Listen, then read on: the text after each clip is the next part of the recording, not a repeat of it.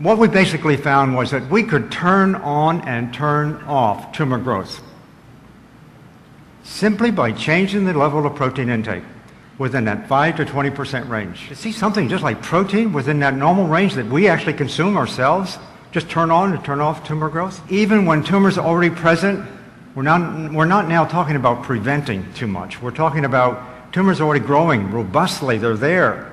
And we change the nutrient intake, the protein intake level, and we could switch off fairly late in the process. I mean, some viruses start cancer, like hepatitis B virus that kills the liver cancer. We could basically turn that on and turn it on off too, simply by changing protein intake. The specificity, that's where really things really kind of started heating up, because in this case, when we use soy or wheat, same level, 20%, it didn't do it. I didn't talk a lot about it, certainly not in the grant applications that I was getting and so forth, but this protein was casein, cow's milk protein, 87% of cow's milk protein. And I've had quite a lot of experience with the agencies, both in this country and abroad, the United Nations, who look after deciding, you know, what's a carcinogen, what's not.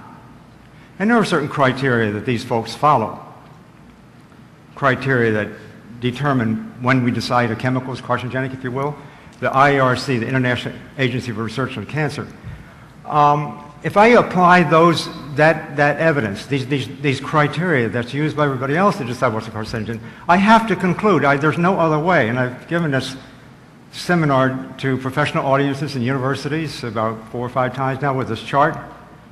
And I don't get any questions, I don't get any comments. Everybody sort of sits there and kind of stunned. But quite frankly, I have to say that casein, which I'm going to argue is reflective of a larger sort of body of evidence having to do with animal proteins in general, is a carcinogen. It's the most significant carcinogen we consume. Forget about DDT and dioxin and things like that. We're talking about animal protein. Extensive human studies in the 70s and 80s, to the point that animal protein, in my view, is more hypercholesterolemic than a saturated fat. Certainly more than cholesterol itself. It's that significant, and there's lots of studies on that. Lactoalbumin is another protein in milk, for example. It increases atherosclerosis and other experimental conditions, really quite dramatic. It compromises vitamin D status and increases prostate cancer. Animal protein does. The consumption of dairy is the best predictor of prostate cancer. And how many people have heard this? It's just not getting out there. Somebody's, I don't want to say cooking the data, but they're controlling things. You can see the animals fed the normal levels at 20%. They had a tumor index, if you will. That means numbers of tumors and the size of tumors and all that. 3,300 to some. The animals fed 5%. It's 248. In other words, huge difference. So we were answering the first question. This normal level of protein just turned on tumor growth. It's amazing.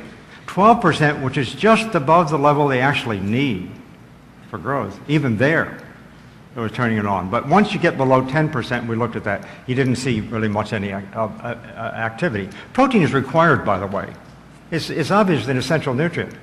But what we were basically showing was when we went above the level that actually was needed, that's when the problem started. And it turns on IGF-1, plant proteins decrease it, increases calcium bone loss. I mean, in other words, you start looking at the literature, you find this animal protein thing is really quite substantial. Sort of enthusiasm for this work has really come about because of the evidence in the research world that I've been involved with for now, gosh, 40 to almost 50 years, I guess, 40-some years. Who's controlling the agenda? That's what it's about.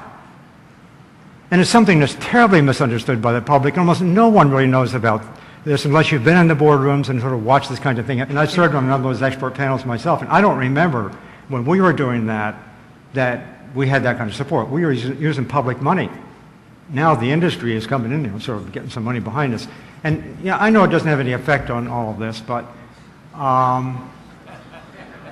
to say that 35% protein is okay, it's associated with it minimizing, chronic disease risk, I think it's obscene. I don't know how else to say it. And the chairman is a friend of mine, the chairman of that panel, Phil James. So they said 10%.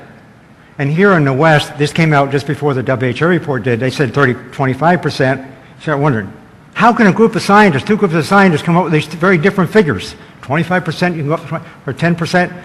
Well, it turns out, as they say, I don't know, maybe the MMRs did have something to do with it. The sugar industry gets on their high horse and basically are going and threatening the WHO report and the panel and said, get that thing, that 10% up to 25%. If you don't, we're going to go see Tommy Thompson. We got some friends in the White House. We're going to go to Congress, and we're going to ask the United States to withdraw funds from the United Nations. That's what happened. And I don't know how many of you really know that, but they really did use strong-arm tactics to try to get the United Nations panel to change their 10% level for added sugars up to 25%, like the United States did. I mean, we behaved.